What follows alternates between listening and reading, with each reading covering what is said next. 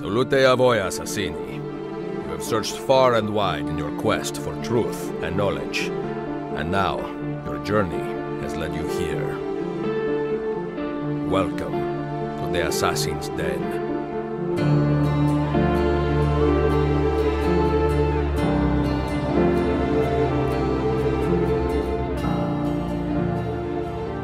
Hello everyone, and welcome to another episode of the Assassin's Den podcast.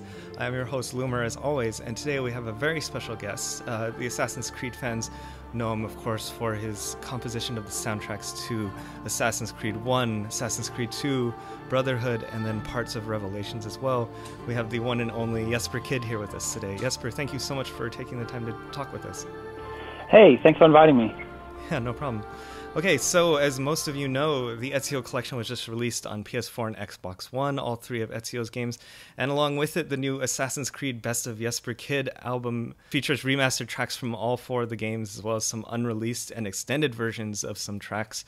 You can pick up the album digitally right now, and very soon it will be out on a very cool picture disc LP. It's really beautiful, and we're going to have like a very special giveaway around this picture disc LP near the end of the podcast, so please stay tuned and we'll tell you how you can get in on the giveaway for that. So I thought, the best way to go about such a broad body of work, definitely the most Assassin's Creed music that any composer has put together, so any single composer has done so far, is to kind of go chronologically, kind of step through certain questions about the albums for AC1 through Revelations, and then we'll get to some of these general questions that are more about either composition or what's next and other things like that. So why don't we start right off with Assassin's Creed 1, and our first question here is from Giant Tabby, who simply asks, how did you first become the composer for the original Assassin's Creed? Yeah, Patrice was, is a fan of my Hitman music, and that's where that's something he mentioned to me later.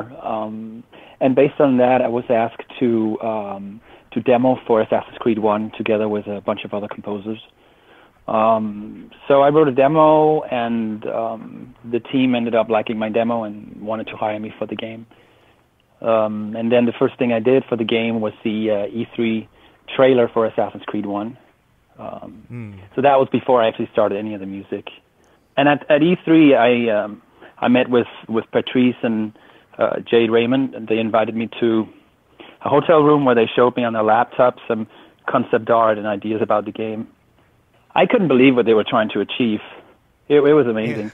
Yeah. I didn't actually see any footage from the game, but they were, showing me these drawings and stuff, and this is what the game is going to be able to, do. And the fact that you could, walk around a city and anything you saw in the city you could crawl and you could go, to. That I had never heard about that before. That was amazing, Yeah. So is this the E3 where the original Assassin's Creed trailer debuted that you had scored? Yeah, the first one. Yeah. Oh, okay. Got it. So it's like you scored like this whole trailer, which kind of gives you an idea of a lot of the basic concepts of the game, but then they're also just showing you, okay, here's the concept art for like the real game, and we can start on the real soundtrack now, more or less. Yeah, I mean, after E3, then I went to visit the team in Montreal, and they showed me the game and, how far they've gotten and stuff. And it was just, I had never seen anything like it, I was completely blown away. I couldn't believe what they were what they were trying to achieve, and I couldn't believe they pulled it off. I mean, this was just such a groundbreaking project. I'd done quite a few games up until that point, and this was some of the most groundbreaking work I had seen. Yeah, it was definitely one of those games where it was one of the first games I remember I had seen where I was like, this could not have been done on the previous generation of consoles. Like, this is truly a next-gen game with the crowds. That's it exactly. That's exactly how I felt, too. I felt this is truly a next-generation game when it came out. And it's interesting because it's one of those games when you look back, there's only a few of those games. Like Grand Theft Auto 3, when they suddenly switched from 2D to 3D, you were like, whoa, something just happened here. And we just, went a whole step up, and I felt the same thing happened with Assassin's Creed 1. So I was obviously very excited to be part of that. So what I'd like to do for each of these blocks of games that we talk about is we got a lot of questions about specific tracks, and I think it would be kind of interesting to do almost kind of like a deep dive a little bit on specific tracks from each album, usually ones that kind of stick out in the minds of fans a lot. And we had a question here from the Rated D who asks, how did City of Jerusalem from AC1 come together? What inspired that specific piece? And so I was wondering if you could talk a little bit about City of Jerusalem, and then also if it applies, Flight Through Jerusalem as well, since those tracks kind of flow together in a lot of ways. Yeah. You know, I mean, in order to talk about those tracks, I have to talk a little bit about Assassin's Creed 1 and what we were trying to achieve with the music. You know, there was these different cities, Acre, Damascus, and Jerusalem, and where we were trying to achieve a different mood for each city. And so Acre was more Christian inspired. You know, Damascus was like, you know, Islam, Muslim, you know, this whole world. And then Jerusalem was a melting pot of those two religions. So the music for Jerusalem had to feel like it carried spiritual, you know, something visually spiritual that you could really feel when you heard it. And so that was one of the main ideas behind the City of Jerusalem track, to really get to depth of the spirituality that people felt back then. I think it's something that, of course, there's still lots of spiritual people today, but spirituality back then, I just think it was more on the surface. You know, it was more widespread, and so it was very important, I think, to get that out. And also, when I started working on the score, you know, Patrice was very specific that the team was looking for 3 elements in the music. They wanted it to, you know, embody war. There was a lot of war going on, you know, in 1191. And then also the Third Crusade was very tragic, you know, a lot of people were murdered. And so they wanted the tragic element in there. And finally, mysticism, which I thought, wow, this is really interesting. Of course, the other elements are interesting too, but I found that the more I started working with mysticism, the more unique the score became. And I felt the team understood that too. So I ended up focusing on mysticism more so. But, you know, all 3 elements are in there. Okay, so mysticism is kind of took the lead more on the Jerusalem tracks, you would say? Yeah, you know, mysticism, you know, is in everything. It embodies the whole soundtrack. But I think spirituality is what I was most inspired by for the, you know, City of Jerusalem, to really get that feel out that, you know, people here are very spiritual, you know.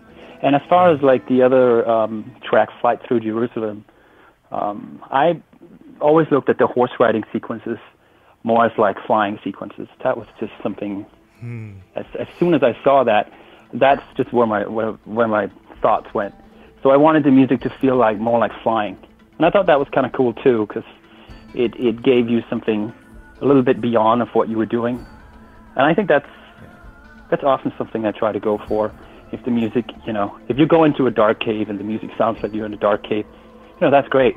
But if you could do dark cave music and you can make it sound like there's a background story that you're also tapping into, then I think everything becomes more cinematic, because you're paying attention to the story, you know, and you're paying attention to more so than just what you're doing at that moment.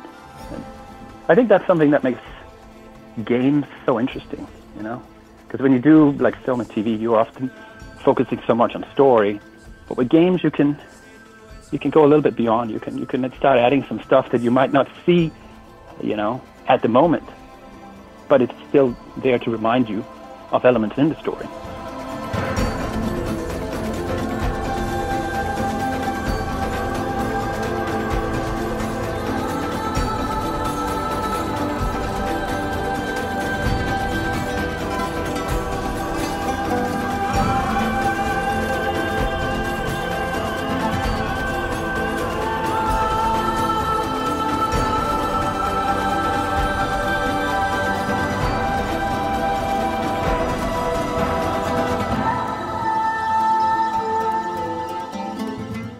You know, I feel like when I think about the AC1 soundtrack, or just AC1 in general, it's it feels like a very cold, well, especially compared to AC2, it feels like a very almost kind of cold and sterile type of game, not just in the modern day, but also in the past a little bit. But City of Jerusalem and Flight Through Jerusalem just really stick out to me on the soundtrack as being like significantly warmer and just more beautiful, I would say, as kind of like a unique point on the album. Yeah, I mean, spirituality is a beautiful thing, you know. I mean, I think spirituality goes a lot beyond just religion, you know. Yeah. Religion, you're talking about which religion do you actually believe in. With spirituality, you're transcending all that. There's more that we all have in common when it comes to spirituality than which religion we decide to choose, you know. And so if we go to the other end of the spectrum, our other question about a specific song from the soundtrack comes from Balkan Swine, who wants to know, I'd very much like to know a thing or two about making of Access the Animus, the AC1 Escape theme, and how long did it take to compose it? Access the Animus, wow, that took a long time to compose that one. I should say first, though, that Access the Animus on the album is it's compiled of 3 different tracks. You know, it's got Escape Low, Escape High, and Escape Stealth music all combined together. And so all those different cues were written for, you know, the escape sequence, you know. And so the one I'm talking about right now that took a really long time is the last part, Escape High. The last 3 minutes of that track was really, you know, it took a while to make. And it was because we tried a lot of different things. We wanted a purely orchestral version, a purely electronic version, you know, version that mixed both together. And, you know, we ended up settling with a version that had some beats on it with some electronics and also like a big theme on it with more orchestral elements. So it was like a mashup of everything in the end. And yeah, that was a tricky one. And it's also the escape sequence, you know, it's a very, very important sequence for Patrice when we were working on this. He looked at the escape sequence as the moment where the Animus was pushed to the limit. You know, you're almost borderline breaking the Animus. You know, and you can see that when you play the games. You know, that there's like a little distortion going on, little kind of flicker stuff. Yeah, there's like DNA. Yeah, exactly. You know, we really wanted to you know, have the sci-fi element come out, and it needed to feel like we were in the Animus doing those escape sequences, because the Animus was taking over at that point. It was being pushed to the limit.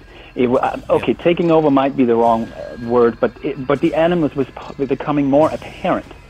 You know, it was becoming more apparent that we were in a simulation. You were pushing the simulation to the max. Yeah, you were straining it. Yeah. Yeah, that was the reasoning behind trying and going for a much more electronic track there. And, you know, they worked so much on that escape sequence. In general, the gameplay, it was so fine-tuned and so tweaked. I think it was really fun in the end when we were running the escape sequences. It was great fun. Absolutely. Do you have an estimate on how long it took to compose it? Well, it wasn't all done at the same time. We would do some experiment, and I would continue working on the score. Then after they had tested them out, you know, that takes a little while to get feedback from team members and stuff. It would come back, and we would try something different, you know. So, you know, I don't know if it took like 4 or 6 weeks, but that means I went back and forth a lot on other music for Assassin's Creed 1, you know, as well. Right. Okay. There was a second part to this question, too, regarding the Brotherhood Escapes, which, of course, is the AC Brotherhood Escape theme. We'll dive into that more later, but Balkan Swine was wondering, which escape theme do you consider better, Access the Animus or the Brotherhood Escapes? Well, I mean, I like Access the Animus. It's one of my, you know, I definitely like that track. It has something really, you know, knowing how much work we put into it and how it turned out and how it works, I feel pretty well with the, you know, pretty great with the escape sequence. I was really proud of that. When we were doing the other, you know, Brotherhood escape track, it was, you know, much more like, you know, written for something that I knew how it was going to work. You know, it wasn't something that kept, you know, changing and being tweaked and stuff. So just based on the whole experience with the team, I would have to say, Access the Animus, my favorite. Okay, great. Yeah, it's absolutely one of my favorite tracks across all the games, honestly. It's just really... It's so strange because that, sometimes I feel like it's like a guilty pleasure, liking that track, because I'm like, this track stands out so much compared to all my other AC music, but it's like, it has a really special place in my heart, Yeah. I really like that track.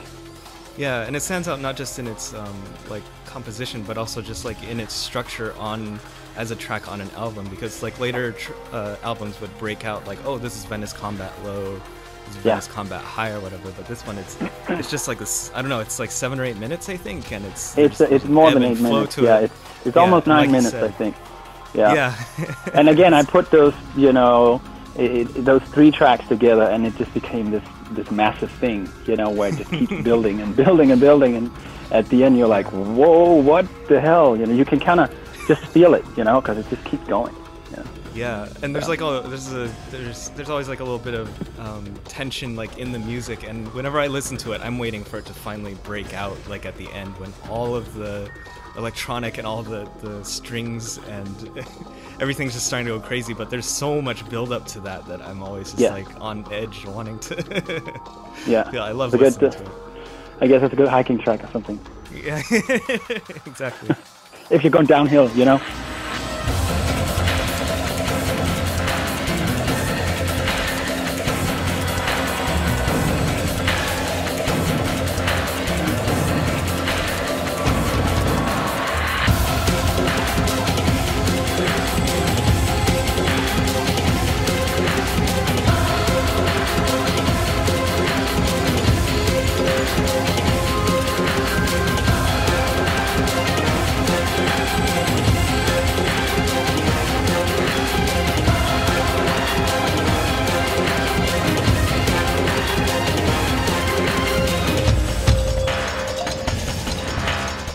Moving on from AC1, next is AC2, where I think general consensus is that everybody, including you, really were just firing on all cylinders and improved on AC1 in pretty much every respect. And I know that for me and a lot of other fans, the AC2 soundtrack is just generally, I think, the favorite soundtrack of AC fans, and it's just, we hold it very dear to our hearts. Thank you. And, cool. Yeah. And we have a question here from Mike Hatsuki, who is wondering, how hard was it to transition from the Third Crusade to the Italian Renaissance? Yeah, I mean, the transition between those two games, Assassin's Creed, we worked a lot on all this new gameplay that I hadn't seen this before, like the escape sequences across the rooftops. And, there was a lot of like investigation music, investigation opening music, where you were like eavesdropping and you were sitting on benches, and then you would get up. There was music for when you were following people. Assassin's Creed 1 had some different gameplay elements. And so I think with Assassin's Creed 2, there was some of these gameplay elements didn't cross over. They were, and other new elements like flying and stuff were introduced in Assassin's Creed 2. So it was pretty apparent from the beginning of starting on AC2 that it was going to be a different score, because the game was going to be different. It was kind of like we started over, basically, is the best way I could put it, And, the music styles, I don't look at it like, is it like difficult or a challenge? I'm like, yes, of course it's a challenge, but that's why it was fun. It was a completely different music style. So that's really what was so much fun to work on, to having to come up with all this stuff again. And I, of course, did a lot of research on, the instruments and all these things. And, even though it felt more like a game that had a very rich, location and time setting, Ubisoft didn't want a purely historical score. They wanted something that felt more like that people could listen to today without being fans of Renaissance music, And I actually totally agree with this, that I think if you're, how many people are really fans of Renaissance music? We wanted the gamers we wanted all the people to like the music. We didn't just want specific, elements of a certain group to like it because this was their favorite music. We wanted to go broader, Yeah, so you mentioned you do a little bit of research like on the instruments used in that time period. I guess I've always been kind of curious. You know, a lot of the development team, when they're making these AC games, will go and visit the locations and everything. Do you do any of that, or is it kind of purely just like on the internet research based? Well, I've been to Italy before. You know, I've never been to Florence or Venice, but I've been to southern Italy before, Calabria and these kind of areas. You know, so, but I don't know if that was necessarily necessary. I mean, I did research on the music style, of course, and I'd never done any Renaissance music before. Never really done any music for the 1191 time period, you know, for Assassin's Creed 1, like, and so I didn't even know what Renaissance music was supposed to sound like, you know, and that's, you know, those are some of my favorite projects when I'm asked to come in and give my interpretation of what that could sound like. So it was a lot of fun learning about the Renaissance, and of course there's a lot of Renaissance influence on the music, you know, but it's all, you know, done, you know, in a way that we're looking through the Animus, you know. That was another thing I talked a lot to the team about, that this needed to feel like, let's remind people that we're in the Animus, you know.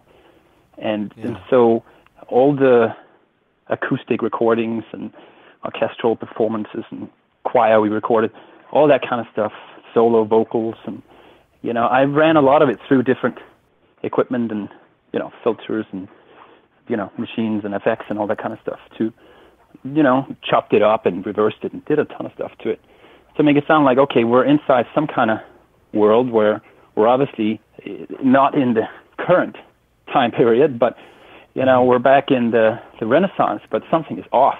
It's something a little bit off here, and I think that comes out in the score. That's what I worked to bring out, you know. Well, we can't really talk about the Assassin's Creed 2 soundtrack without discussing Ezio's Family, which is quite possibly, I think, the most popular track out of the entire series. And so I was wondering, you know, in the spirit of these deep dives, if you have any, you know, specific memories of composing that track or anything else that you want to share about it. In order to talk about that, I mean, I would need to talk about Earth first, you know. Oh, sure. Because Earth came first. Okay. That was the experiment. And it was an experiment I did before I had seen anything from Assassin's Creed 2. You know, I just had the background story. I knew what was going to be the overarching storyline. And I was just struck by this whole, you know, this thing of Ezio losing his father and his brother. It felt really brutal, and it felt like, wow, if that doesn't change you, I don't know what will, you know? So I felt that was important in the storyline, that it needed its own theme, you know? So I wasn't actually asked to come up with that theme.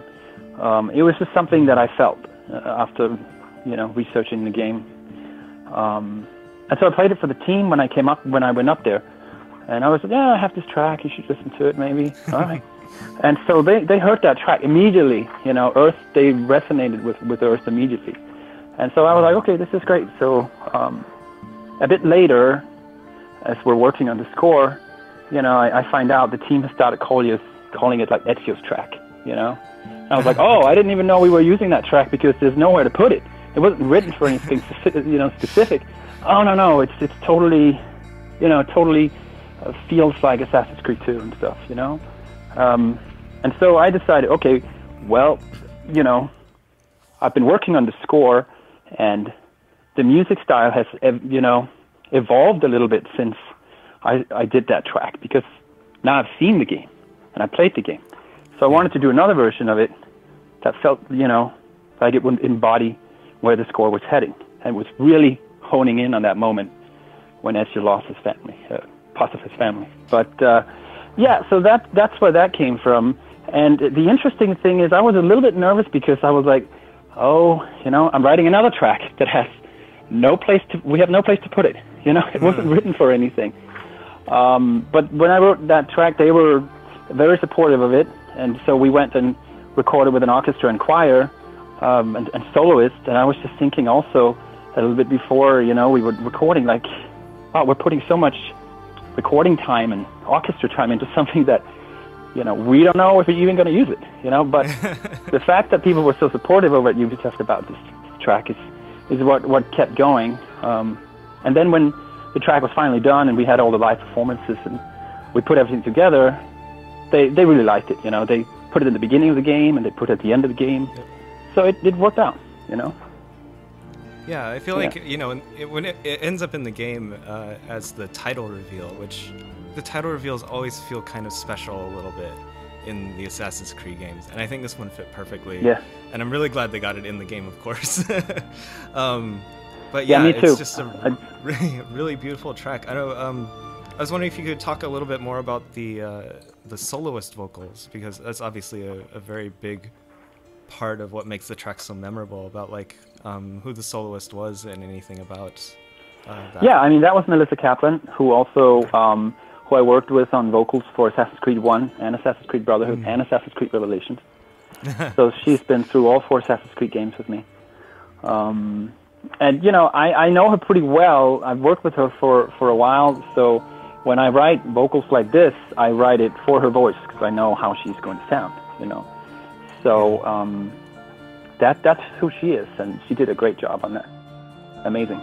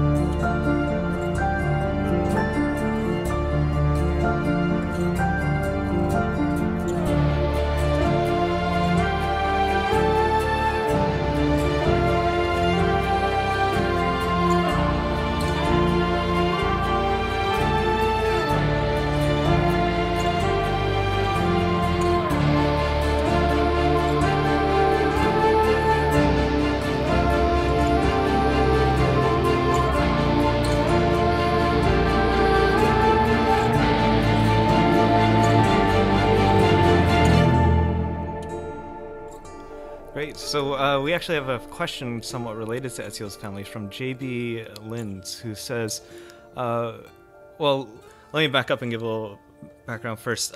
Starting in 2014, Ubisoft started incorporating the melody of Ezio's family into a lot of their subsequent games. So that includes Assassin's Creed Unity, Assassin's Creed Rogue, the Chronicles games, and Syndicate, where they said that they were now using Ezio's family to represent the Assassin's Brotherhood. And so JB Linds was wondering, what is your opinion on the fact that some of the later games, and possibly the movie, are using bits of Ezio's family? Well, I mean, first of all, I think it's fantastic that fans have embraced this track so much. It's just so awesome. And also, of course, that Ubisoft has embraced it. And, at first I was like, wait, this is Ezio's, theme. But as I saw how they started using it, it's like it's transcending Ezio's story, And the track has now gone beyond its original purpose. And, I guess you can say it's become something bigger, And for me, when I see and hear this music in newer projects, I think it's almost like it's the theme, like you said, for the Brotherhood. But to me, it represents more like the pain of the sacrifice of an assassin. The loss of an assassin. People don't just, like look at Ezio.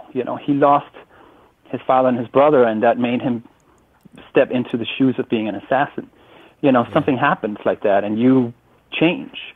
And so this music, can represent change, but it, for me, definitely represents the sacrifice of the assassins. Oh, very interesting. So that's how I see it. Yeah, I know. Some of the fans are a little split on this. Some people are like, like you said, it is very closely tied to Ezio. It's basically Ezio's theme, more or less, and it's also kind of a very personal thing that happens to Ezio. But at the same time, it's like if you're going to choose one melody to represent, like to echo through the franchise, you might as well choose the best one as well. Cool. Well, it's also I just want to say it's also a theme that lends itself well to having, you know, different how do you say, I forget the word, but different repurposes. You can remix the track in so many different ways, you know, and it's just so funny and it's so cool to see all these different versions, you know, when you go on YouTube or something and people are playing the track on all these different instruments that was never supposed to be played on, and it's like, wow, this you know, and so I think again, you know, it has also something to do with it's the type of theme that you can do a lot of rearranging around it, you know, and you can keep it going, you know. Yeah, it's very versatile. And I actually remember, because initially I was kind of like, I don't know how I feel about this, but then I played Assassin's Creed Unity, and I remember the exact point where it really clicked with me, and I had just done one of the major assassination targets against Leroy de Thun in like the sewers, and as I was like as I was kind of half walking, running out of the sewers, like leaving my target dead behind, like the track was playing, and it used Ezio, the melody of Ezio's family, just very low in the track, and then it was mixed on top, and it was just really beautiful, and it struck me. It felt like, you know, to me, I hadn't really thought about it as kind of the sacrifice of assassins as before. In that moment, it more hit me about how history kind of echoes, you know, throughout generations and years, and it's like what has happened before will like keep happening almost in a way, and it was really, I was surprisingly affected. And it's, I mean, when you look at where it was originally written, what it was originally written for, you know, the hanging scene is what I had in mind, you know, and the loss of your close family, you know, how this is just unbelievable, really, the way Ezio lost his parts of his family in front of his own eyes. You know, but that's not where it was used in the game. You know, it was used for the opening and for the end. So already there, it's starting to show like, okay, you know, it goes beyond just the purpose it was written for, because it's almost like it tells a bigger story than just that one moment that I had in mind.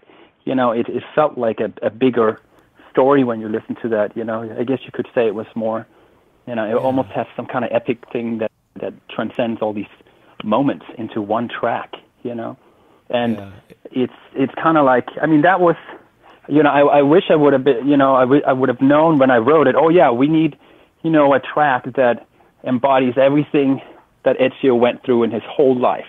Let's create one track that sums it all up. There it is, you know, and that's not really, yeah, you can't predict that. you can't plan that out. It's a little ambitious, you know, but that's kind of what I feel.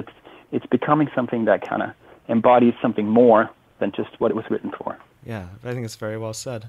All right, well, if we move on for a couple other tracks from Assassin's Creed 2 before we wrap this up, we have a question from Chris Kaish, who asks, what inspired the track Dream of Venice? Well, Dream of Venice, yeah, I mean, you know, Venice is such a mysterious, magical place that I wanted to capture that in the AC music for Venice. And I also really felt like, you know, the operatic element to come out in the score was important. You know, doing the research, I found out that during the Renaissance and, you know, especially during the time of Ezio, operatic, you know, operas were more comedic opera, you know, so that we don't have a lot of that today. So I did have to kind of break the rules a little bit, because later, you know, these more serious operas, they came later. But I felt it was a moment to really, you know, bring out the beauty. And also, Assassin's Creed 2 is a very romantic game, I think. You know, that was one of the things that blew me away the most when I saw it. How everything felt so moody and atmospheric and just beautiful and romantic. I mean, I can't remember the last time I played a romantic game, you know, outside of these games. So Ubisoft was onto something. I wanted to really capture that.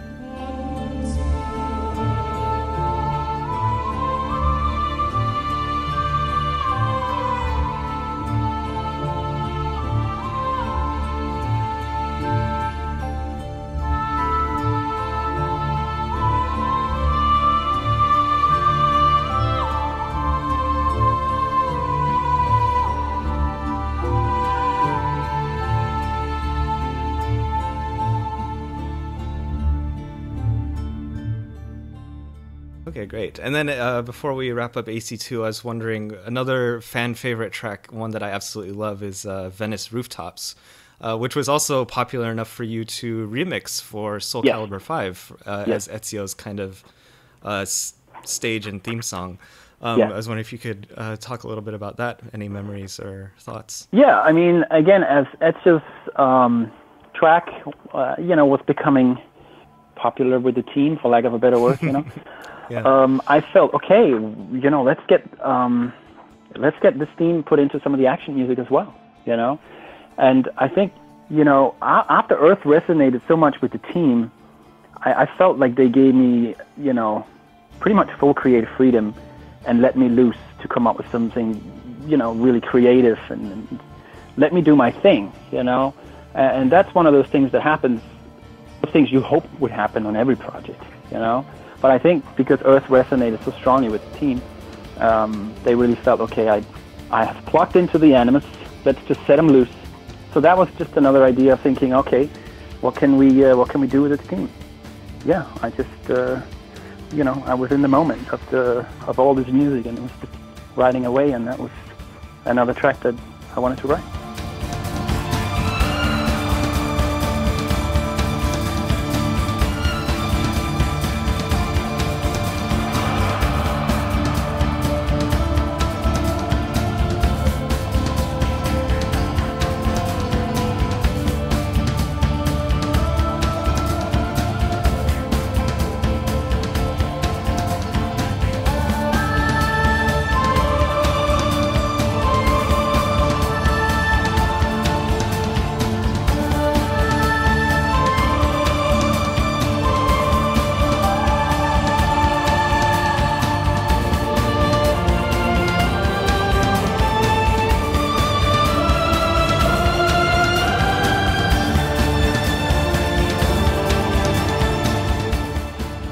Also probably a good example of what you were saying earlier about taking like vocals, for example, but then kind of electronically altering them a little bit to kind of keep the Animus / present involved in the soundtrack as well. Yeah.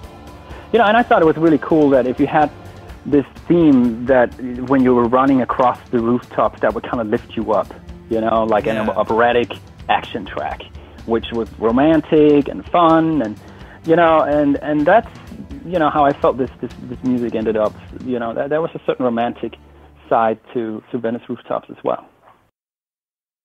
All right, well, let's move on to Assassin's Creed Brotherhood. And our first question for that is from Inspire HD, who says, I'm currently really enjoying playing ACB, and the soundtrack is one of the main reasons, as I find it helps create a much darker atmosphere.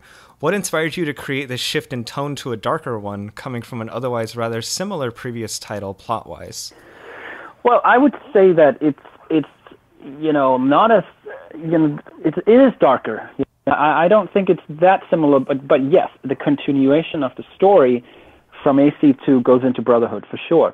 But Brotherhood did feel different to me in a sense that the Borgia family was a big part of the story in this game, and researching the Borgia family, it's just become apparent pretty quickly that this score is going to take a dark turn. It's going to become darker for sure. And you're also in the, Rome in the game is occupied when you start the game.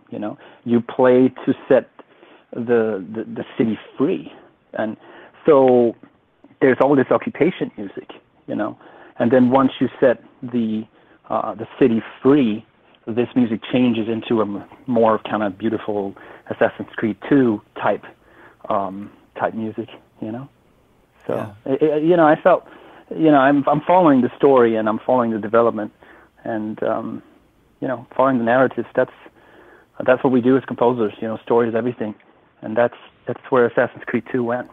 Brotherhood went. Yeah, I think Brotherhood definitely has one of the nastiest villains of the series in Cesare Borgia, and I kind of mean that like in a good way because it was just such a delight to interact with. And there's another. I'm sorry. Go ahead. Oh no, I was just saying like there's some very menacing tracks on Brotherhood that I think fit very well. I was going to say that there's actually another thing as well that I had in mind when writing this score, and that's the fact that he is now a master assassin. So I really wanted that represented as well by like aggressive instruments and performances. He is a badass, and I think that needs to, that needs to come out through the music, that he is more confident in what he does, and he's a really good, assassin now. So that also has to do with the instrumentation, Yeah, like he's all grown up. Playtime's over, and like you said, more confident in the music and in the assassin. That's really great. Yeah. So speaking of Rome, earlier we have a question from Kyle Cedillo, who asks, for echoes of the Roman ruins, did you have a vision of the Italian countryside in mind, or was it more of an on-the-spot process? Well, I did have an idea of the Italian countryside. More specifically, it was Italian countryside filled with ruins that piece was written for.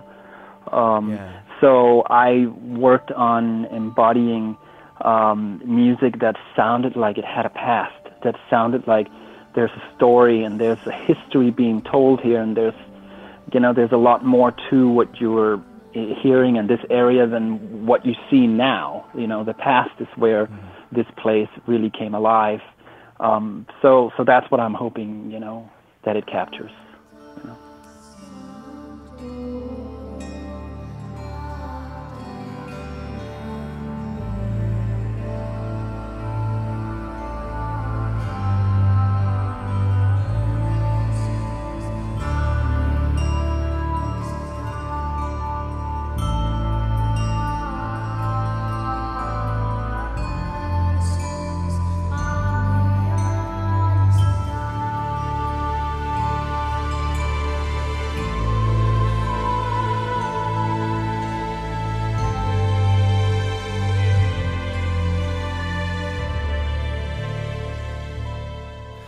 And then finally, we have a question from Jesse Dillon, who asks, and this is coming back to the escape music, but first of all, your work is amazing. And then how did you come up with the Brotherhood Escapes? Well, thank you very much. I'm glad to hear you like it. Brotherhood Escape was, let me think here. It was born from the idea that I really liked the chase music I wrote for the Assassin's Creed 2 E3 trailer. And the one that takes place in Venice, I guess, right? Where he towards the end he's running across rooftops. Yep. And so that music was interesting to me, and I was thinking, how can we put this type of feeling in the game? So that's what I did. I went back and started over and said, okay, I'm going to write something that is more in that kind of that has more kind of that feeling, and so that's where I started with the Brotherhood Escape.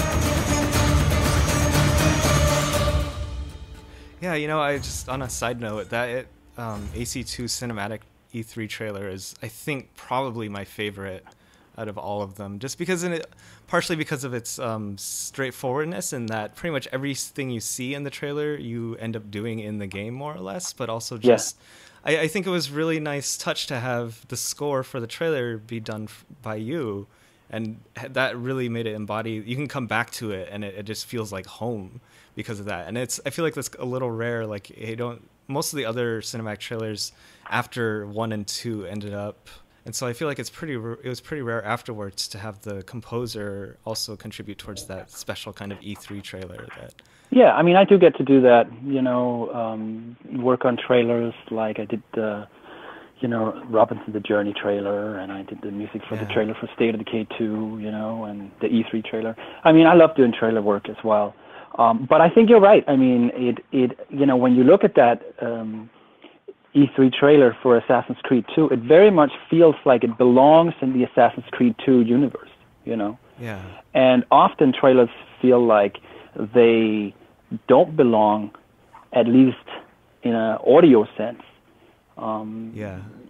So, you have completely different music in the trailer, which is great because maybe they're trying to reach a different demographic. Who knows? But that trailer, yes, it very much feels like it's part of that universe. Yeah, that's wonderful. Okay, so we'll move on to your final collaboration with the Assassin's Creed team, which was Assassin's Creed Revelations. Now, this one is unique in the fact that it was partially composed by you and then also partially composed by Lauren Balfe, who would go on to score AC3 as well.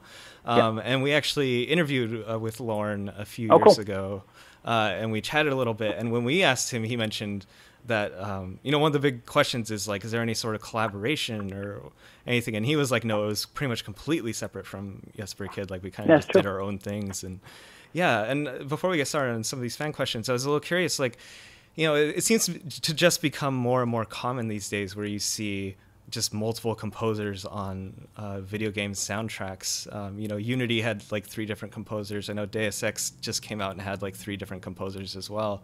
And it seems like in most cases that it's very similar to, what happened in Revelations, where it's just everybody's kind of working separately and then the team just kind of throws all the tracks in the game. And I was wondering if you could shed some light, maybe if you can have any sense of this, of why there's not more like actual, at least it seems to me like there's not any real actual collaboration in a lot of these cases.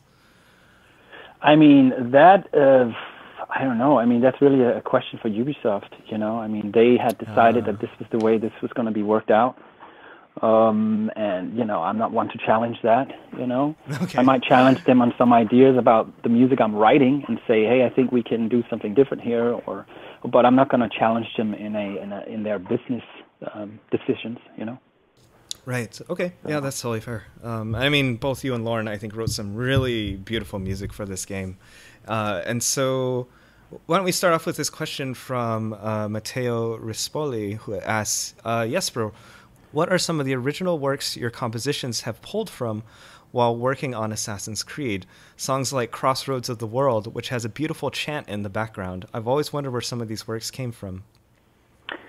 Well, I mean, Crossroads of the World is inspired by, Assassin's Creed Revelations, the game atmosphere and the storyline,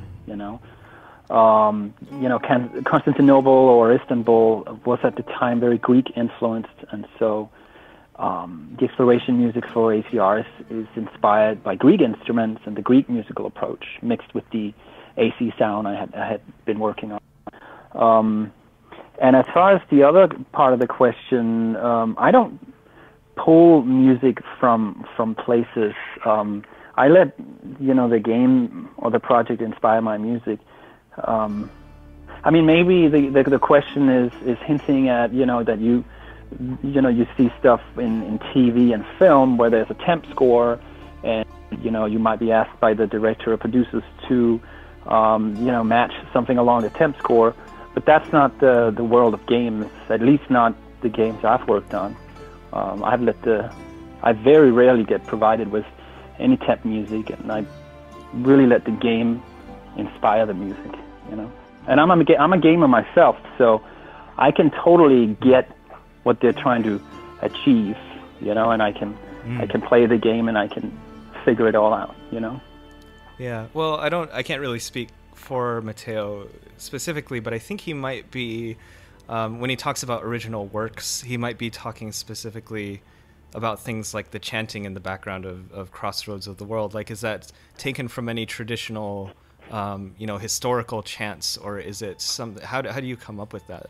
Well, when you do these chantings, you have to be careful that about how you put this together. In some games it makes sense to write it in Latin, and then you collaborate with somebody who knows how to, who knows Latin, and then you're telling them this is what I wanted to say, and they translate it into Latin.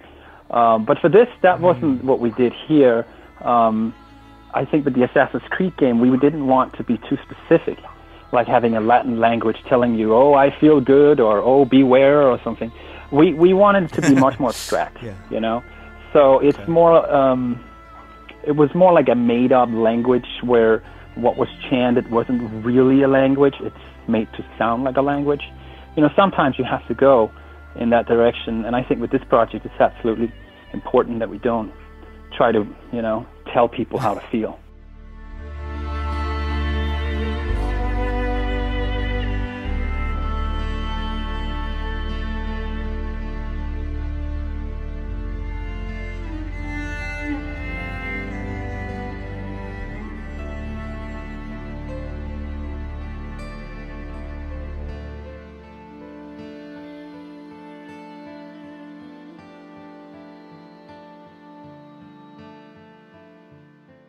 So you mentioned before, actually, if I could come back to this, that the Revelations soundtrack very much takes inspiration from Greek music and culture. Yeah. And I was wondering, for people who are ignorant of me of what that actually means, like if you could kind of elaborate a little on what's involved with Greek influence on the soundtrack, like in what specific way?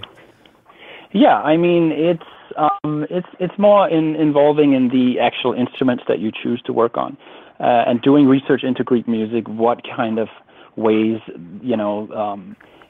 people like to write music back then, and then you look at that and you try to forget what you just figured out, and then when you sit down and and compose it, you have these instruments in mind, and there's a lot of like Greek guitar and these different things we recorded.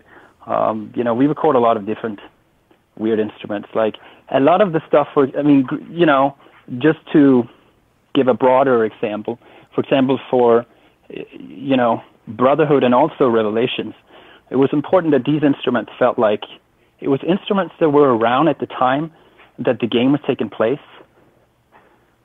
But it was okay if these instruments had been changed, like by some mad inventor or something, And so that's a lot of the live instruments we recorded were completely unique.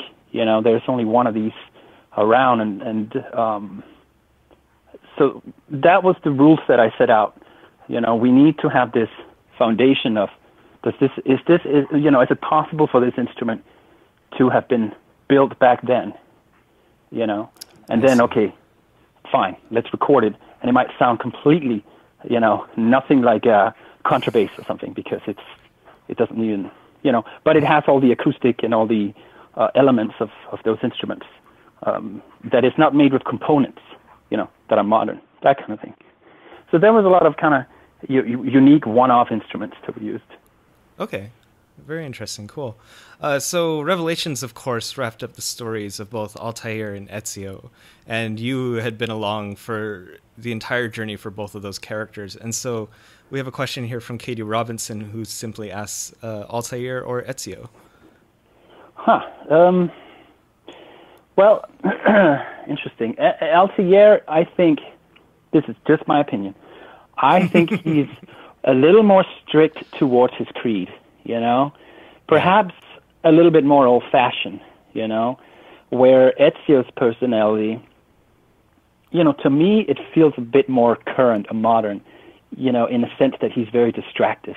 He's always distracted, and the fact that life suddenly turns unbelievably cruel and he has to become a man, an assassin to keep his life together, to find a purpose after such a, tragic event. To watch Ezio become a man and later a master assassin, I think is very satisfying. And the fact that you get to play this, you're not just watching it in a cutscene, you actually get to play, through his experience is amazing. So I would have to say, Ezio, because I feel he's better written. He just has such a great story. I like Altair too. Don't get me wrong. Yeah, I interviewed Patrice last year, and I asked him the same question, and he just, his eyes went really wide, and he's just like, "Oh, you can't make me choose between them. They're like my babies. Choose between your children." Yeah. Okay, great. So, with those 4 games wrapped up, of course, Assassin's Creed Revelations marks the last time that you were involved with this series. And we have a question from Florenzo Rubino, who asks, will you be composing future AC games? And if not, would you still like to? I assume as if the Ubisoft approached you. Sure. I'm open to the idea. I mean, I very much enjoyed the collaboration with Ubisoft. And if I was presented with the right opportunity and they were looking for something new, sure, why not? Oh, great. I'm glad to hear that there's not any bad blood or anything either. No. From the fans' perspective, it's just like, wait, why did they stop with Jesper Kyd? As much as, although I do really appreciate, now it's kind of just this rotating different composer each game almost. And, I do appreciate what each of them brings to the table. It's always very unique. But, at some point, that's really great to hear that you're open to the idea, because I think, a lot of the fans, and myself included, would love to hear you tackle another game in another time period. Okay, so I'm going to move on to another question that's, we had kind of touched on this a little earlier. I just want to verify this with you. But this is from Melu Saste, who asks, oh, wow, I can't wait for the podcast. Can you ask him about the upcoming AC movie? His name is listed on IMDb, so I'm curious about his involvement in the soundtrack. Yeah, I'm not involved with the film score. Okay, I kind of assumed that it was just like, oh, they might be using Ezio's family, because I still see, like, in all these newer games, like, they still credit you because they use part of the Ezio's family composition, and I'm assuming that this is the same thing, possibly. Yeah, could be. I don't know. Then again, IMDb can also be completely wrong sometimes, so I think it's totally possible. Okay, now we have, moving on to kind of like miscellaneous questions and about the composing process. We have a question from Malashka who asks, how important do you think the role of the soundtrack is in setting the atmosphere/mood for the game? Do you think the composer has a larger, equal, or less responsibility for how the setting is perceived by the player compared to, for example, the graphics team? I think the role of the composer is as important as the game team wants it to be, you know. If the team is looking for a bit of combat music here and there to get the combat music feeling more intense, to get the combat gameplay feeling more intense, then that's all you're gonna get in the game. Some intense, the mood enhanced when you're doing the combat. But if you look at it more broadly, then you can enhance the entire game, and you can enhance the atmosphere. You can enhance the depth of the gameplay experience, especially if you play to things that are not necessarily happening on screen, but that keeps reminding you about the story. Like, for example, with Ezio's family playing in the opening of AC2, it reminds you of something else than what you're actually seeing, which is two people sitting on a rooftop, Yeah. So I think that's where you can really enhance it, but it has to be something that the game team would want enhanced, Yeah. And so, I mean, if I'm told to enhance the whole game, I'm feeling then that I'm being brought on board more as a collaborator, as someone who is part of the team, who can help bring their vision to fruition. And expand it and even enhance what they thought we could do, and this way a score can become really unique, and it will help with the game and atmosphere, and so for the composer to really feel part of the team, that will definitely you're able to really enhance the atmosphere of the game if you work it this way. Yeah, I think that's very well said. We have a question from Nexa about the writing process as well, who asks, do you ever experience writer's block when composing your material? And if so, how do you deal with it? I do not, because I write music every day, and I have been writing music every day since I was 13. I wrote music before that too, but at that time I started writing every day. Of course, some days I don't, but for the most part it's every day.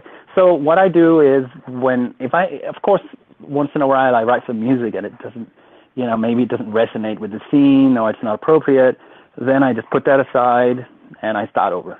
I don't even sweat it. It's just right away I start over. And I think that's how I deal with it. I don't suggest people sit around and think too much about it. Just, if you don't like it, you don't like it. Start over. Don't think about too much there. Don't think about what's wrong with it, why don't I like it. Just, if you have a little bit of a idea about that, okay, great. Now start over. Off you go. Yeah. What does that process look like for you every day? Like, to me, who has no compositional skills like whatsoever, it's kind of foreign to me, this idea of like you sit down at your keyboard, you wake up, sit down at the keyboard, and then you just start kind of playing around. Excuse my ignorance, but I just don't know. I don't understand how things kind of how these songs kind of take shape in the beginning. I mean, music just happened to me. I don't have an education. I'm mostly self-taught. Okay. And once I realized that I was very interested in music, I took some classes after school in like piano composition and stuff like that. and I sang like a choir and as a kid, like tons of people. You know, there's just stuff that I was doing that, but I was always listening to music. That was one of my, I just love listening to music, you know, and I think that's where it really starts. You have to love writing music. You really do, because the hours are crazy. You know, if you sit there at 4 a.m. with a deadline and people are asking you why are you doing this? This is crazy. Go to bed, you know. But I mean, this is what it entails, and you just have to really love it. And that's, you know, I couldn't not write a track every day when I was a kid. Once I got my first computer and started writing, that was just the way of things. You know, I had to do that. Okay. So yeah, it feels very natural to me. I don't really think too much about it, you know. And I can't explain to you how it feels. I can just tell you that I've always been writing music as long as I can remember, and it was always my own music. It was never like I had no interest in trying to practice other people's music. That's just not really what I'm about, you know. Interesting. Well, on the slight subject of your music and other people's music, we had a question from Snafu, which was really highly voted in the questions, which is, what is your personal favorite AC soundtrack that you did not compose, and what is your favorite that you did compose? Okay, so my favorite score that I did compose would be AC2. You know, Okay. It was the most fun to work on, and everyone on the team was so excited about this game. I don't know if there's been a game that has been this romantic since AC2. It feels like a really unique game, and I'm proud of my music, and I'm proud that it helped set the tone for this great game. Yeah. As far as like my favorite AC soundtrack from other composers, I haven't actually listened to those soundtracks. I'm aware of the other composers, but I haven't listened to the soundtracks. Okay, no problem. All right, and then to get a little more specific, and with coming up from the last question, Poison HW asks, you've composed so many tracks for Assassin's Creed. Do you have a favorite? Yeah, that's a lot of music. Home in Florence is probably one of my favorites. I think it's an interesting track because you know, the very strange writing technique I utilized in that track, and also it mixes the synthesizers and the electronics with the more acoustic live performances. So it's a really good track to blend things together. So this track feels like it belongs in the Animus.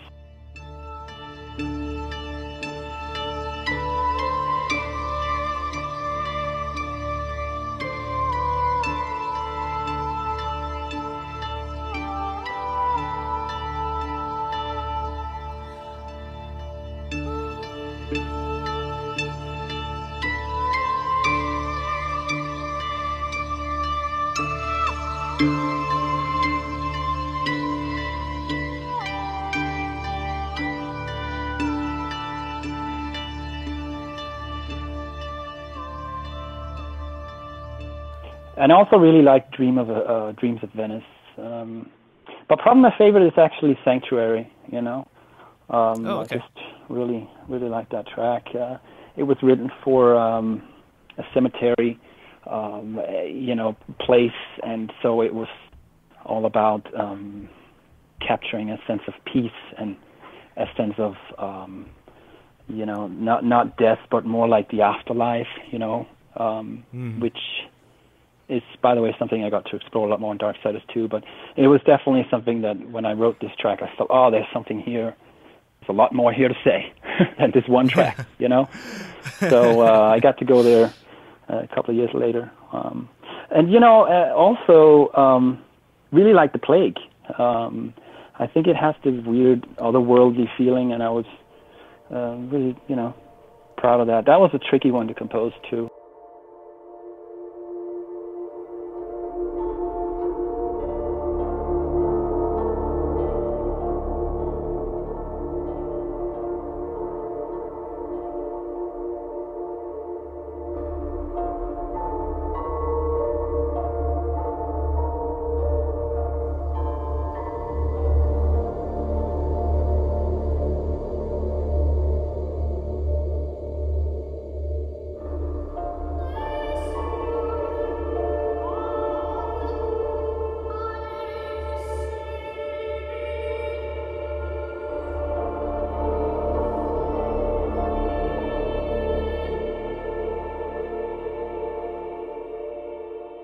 So I noticed that all of these tracks are from AC2, and these are your favorite across all 4 albums. They all just happen to be like you just really were into AC2 that much, I guess.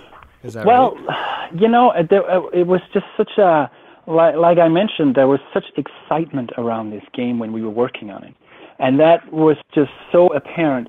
And not only that, after playing Earth to the team, oh man, they just got it. They were totally on board with this track, and it surprised me. And I felt like after that, they gave me the creative freedom to really go and do something. They could see I was tapped into the Animus, and that's how I felt during that process. And so I continued that also with the next scores. But I think on Assassin's Creed 2, that's where it happened. That's where that shift happened, Where Assassin's Creed 1, we were focused a lot more on gameplay elements, On Assassin's Creed 2 and beyond, there was a lot more about, the exploration music. That's where the game really lives, I mean, of course it lives on all the missions too, but, people love exploring in these games. We need to make sure that we have that covered too, And so when you get that, freedom to write these 3, 4, 5 minute long tracks, you've got a lot more to work with as far as setting the mood, instead of saying, we have a 1 minute combat situation over here that we need a transition for when it's done. That's fine. But for the exploration music, you get to go a little bit deeper. Yep, absolutely. Oh, we have another question here from Luca216, a little similar, but might have a different answer. They ask a simple question: which song is the most personal for you? That's probably Sanctuary. Again, it was written to get that whole afterlife feel, resting souls, and I felt like I dug pretty deep for that one. It was more of a performance piece than it was just like something I sat down and played. Does that come from anywhere specific, like your interest in the afterlife and for Sanctuary and everything? Well, I just I not to get into religion, but I feel I'm a spiritual person. I definitely believe there's more. I don't think 3D is the ultimate dimension. I think it goes beyond 3D. So yeah, that's something I can tap into. I feel. I think there's more in this universe than we figured out. And it's again something that I just love putting in my music, a sense of like mystery or even mysticism and these different things. The kind of music that I really like to listen to is music where when you hear it, you're like, how the hell did he think of that? Where was he when he wrote this? What was the mindset? And I think I take some of that with me. Music you like is often what you try to put into your own music.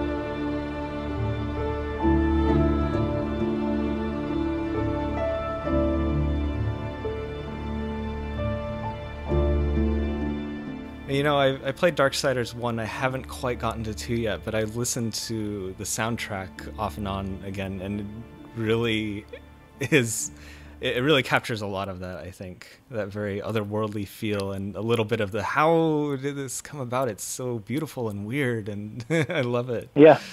Well, it is weird, isn't it? Because when you talk to somebody, this game is about death. And it's like, wow, okay, you play death. wow. And then you hear the music and you're like, wait a minute, there's something going on here. You know, there's something more going on here than just death. But that you know, not to get into Darksiders, but the team, they just completely told me, we want something different. We want something original or more, you know, unique. So I was just, you know, we talked a lot about all that, but they definitely wanted me to do something that was different from what you would expect for a score like this. Excellent. Okay, so we have a question from Simon Vetter who asks, can you name any classical soundtrack or game composers or bands that were a big influence on the AC scores? Well, the funny thing is, when you're writing, for me anyway, I try not to listen to too much music because I don't want it creeping into my music. Sometimes, you know, it can happen and you're not even aware of it, you know? And so I actually don't listen to a lot of music. I do more like the research, and then I try to forget what I listen to, and then start from that. But I did listen to some classical music, for sure, you know, and Stravinsky is one of my favorites, and that would be some of the classical music I'll be listening to around that time. Okay, great. So we have a question from Arshward who asks, in your mind, which Assassin's Creed was the most challenging to figure out the soundtrack to, or like which one took the most time to compose and why? You know, I think Assassin's Creed 1 was probably the biggest challenge to write.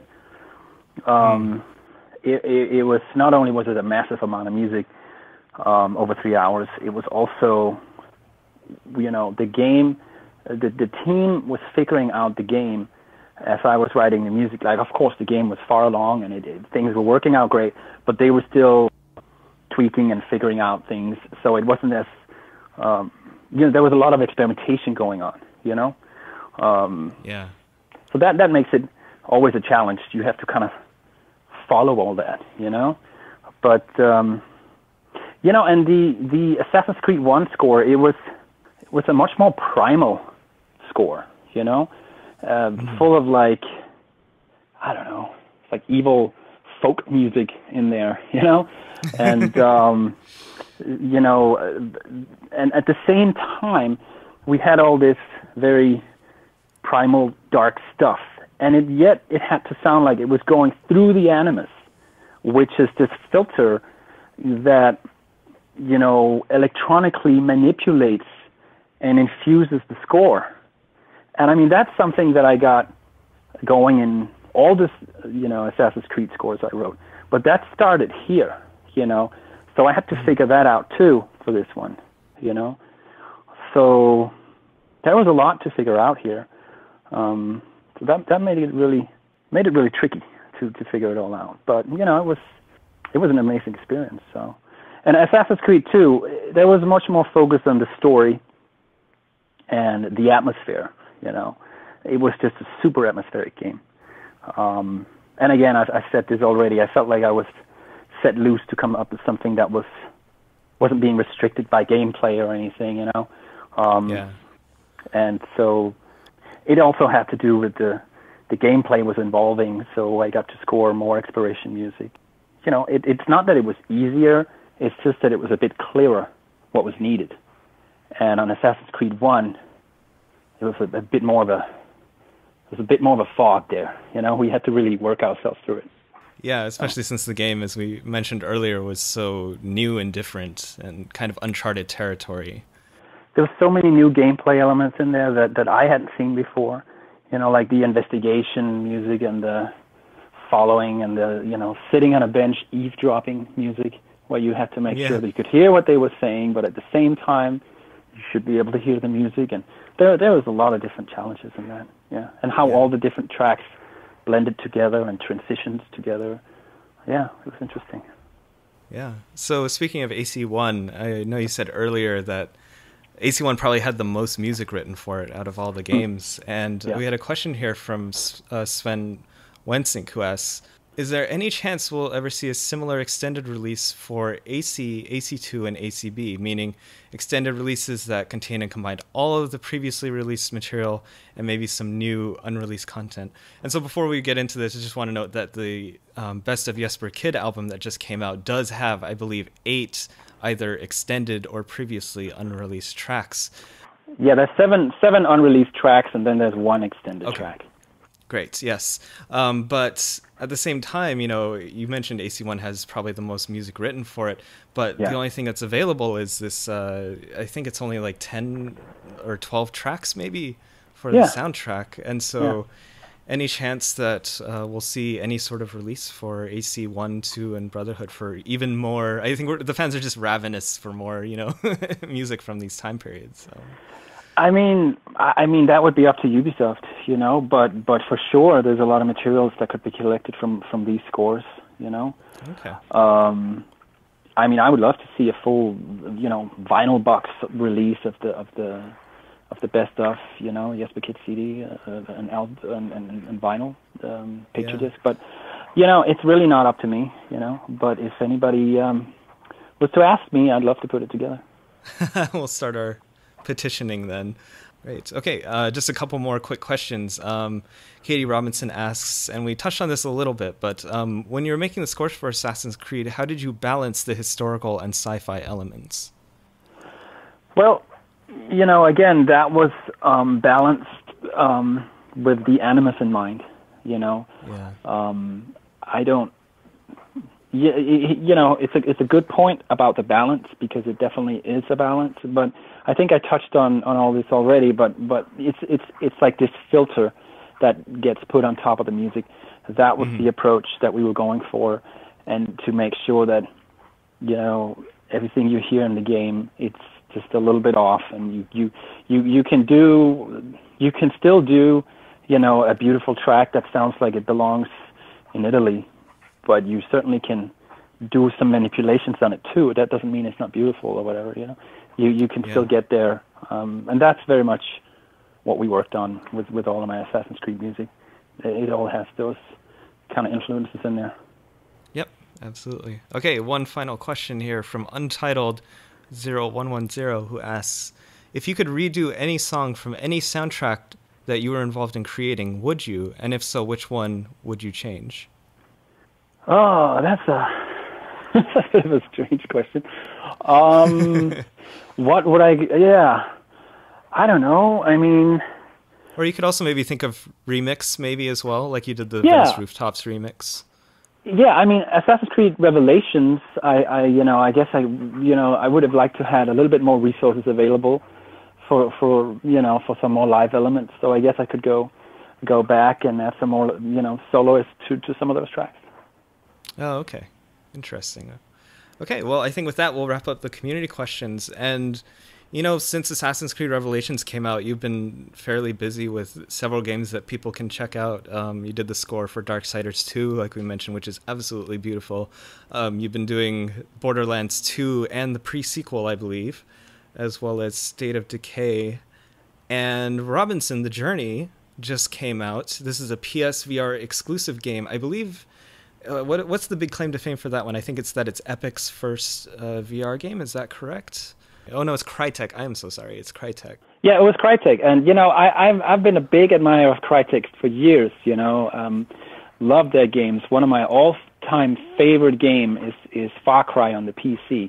That was, to me, one of the most amazing games I've ever played. And ever since then, I've always wanted to work with Crytek. So this was really a great honor to be able to work with them on their latest project. Yeah, I have a PSVR. I haven't had a chance to check it out yet, but I'm curious if you found there was anything different about composing for a VR game as opposed to a regular standard game. Well, this is my only VR game so far, so I don't know if it's fair to say that what I've discovered here is something that generally works on all VR games.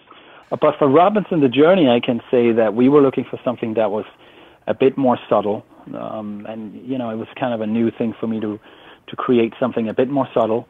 So that was the style we went for here. Again, it was, well, not again, but yeah, it was a mixture of like sci-fi and cinematic music and different experiences. Yeah. Yeah, very cool. Do you have, I know you put out so many soundtracks per year. It's kind of crazy to me that you're so prolific, but would you like to tell us about any projects that you're allowed to speak about right now that are coming out soon? I'm working on 2 games right now, but they haven't been announced, so I'm not allowed to talk about them just yet. So, that's kind of been my years. It's working away, but can't talk about these just yet. Okay. What about State of Decay 2? Is it my imagination that you were working on that, or is no comments on on that? Or...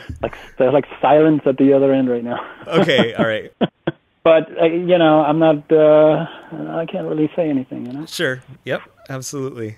Well, we will definitely look forward to your future projects once you're able to speak about them. And of course, we can keep up with what you're working on via your social media if you want to plug your social media accounts for everyone listening to keep up. Yeah, sure. I mean, go to my website, jesperkyd.com. You can have access. I also been, got my YouTube page going. So, I'm on, Twitter, Facebook, and all that. So you can find all those links on my website.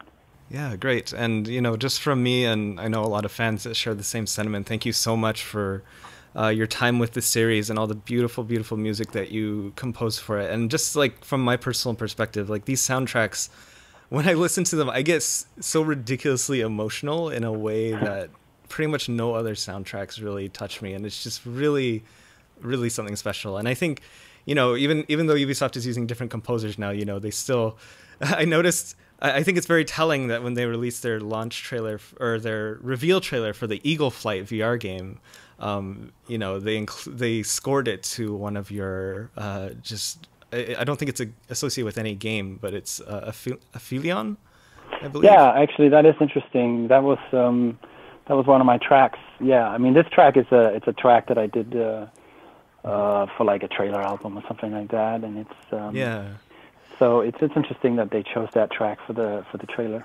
Yeah, and I'm watching, it's like an eagle and it's flying around this old European city and like, with this you're like, where's the assassin hiding? Soundtrack. I know, and I'm like, I see what you're doing here, Ubisoft. You're pulling at my heartstrings and it's working. I have to try that game out now. But yeah, I think you've definitely left your mark on the series and just really appreciate everything you did for it. Cool, man. My pleasure. Yeah, this was a lot of fun.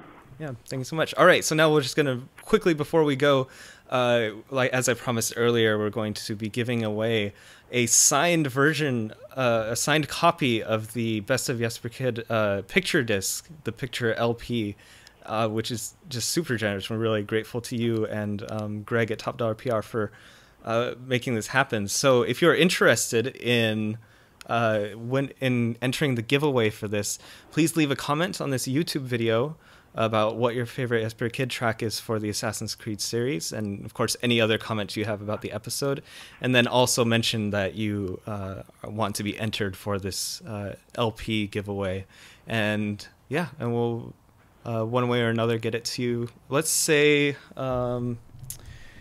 maybe 1 week from when this podcast is released on my YouTube channel, we will cut off entries and then we'll randomly draw one and ship it out to you, and it'll be really, really cool item for someone out there, lucky Assassin's Creed fan. All right, so with that said, thank you again, Jesper, for spending so much time talking about all these wonderful tracks. We really appreciate it. My pleasure. If you want to keep up with more episodes of the Assassin's Den podcast and other videos and podcasts and interviews that I do, of course, subscribe to this channel at youtube.com/Loomer. You can also keep up with me on Twitter and Facebook. At Twitter, I am Loomer979, and the same goes for Facebook. So with that said, thank you very much for listening, and until next time, we'll see you later. Goodbye.